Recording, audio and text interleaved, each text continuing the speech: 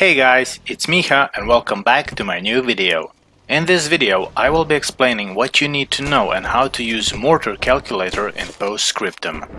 Before we go into this, if you haven't seen my Mortar tutorial video, you can find a link to the video down below in description. And take a moment and help my channel grow by clicking on the subscribe button. I really thank you for that. So far we've known two Mortar calculators in Post Scriptum. One being on a web browser and the other one as a mobile app. Okay, let's start with the first one. To find it, simply type in Google Post Scriptum Mortar Calculator and click on Post Scriptum MC. It's usually on top of search results, or you can use the shortcut link down in description. So, as you enter on this page, on top of your screen you can select Map, and on the left hand side of the screen you can select which type of mortar you're using. Keep in mind that German, US and British 3-inch all have the same characteristics in-game. Next thing you need to know is on which grid you have your mortar. You can see that in bottom right corner when you open up Map in-game. Find that spot on the map and click to mark that spot as your mortar position. If there are no grid squares visible in Calculator, open Map Settings tab on left side of the screen and enable Show Keypad Grid. Now find your target and click again. In the bottom left corner of the screen you can see distance in meters, bearing and distance in milliradians already calculated between mortar position and target. If you want to remove target or mortar from Calculator Map, you can do that by clicking on the red X icon in top right corner or open up Remove Pins tab on left side of the screen and just click on the icon you want to remove. If you want just to reposition any of your icons on the map, for example, your mortar is still on the same position and now you want to hit different target, simply click wherever you want to hit next.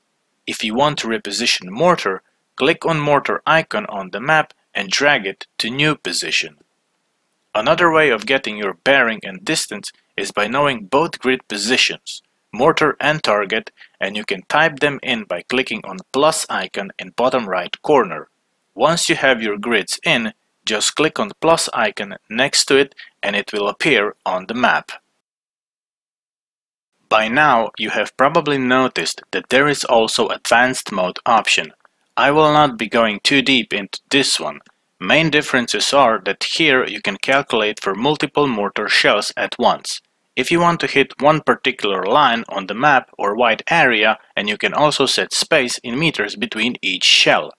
In here you need to set two targets instead of one, and in bottom left corner just above your bearing and distance you can see number of shells it will take to cover that line or area. There you can select between shells or by clicking on blue circle on the map and the calculator will do the rest. The second mortar calculator in Post Scriptum is a mobile app, and that's the one I use.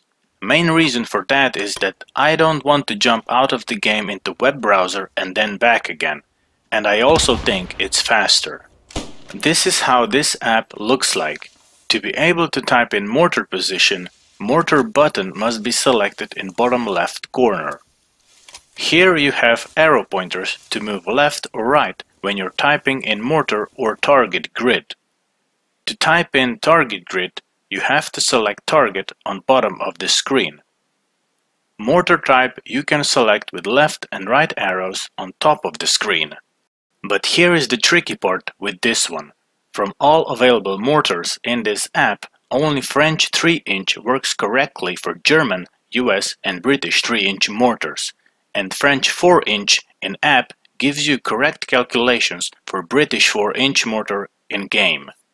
And we all know that French faction uses British mortars in game, so there is actually no French mortar in Post Scriptum.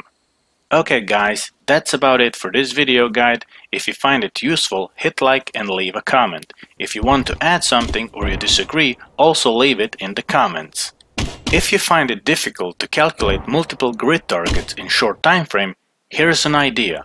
Try and build multiple mortars and set them to hit different targets or wider area.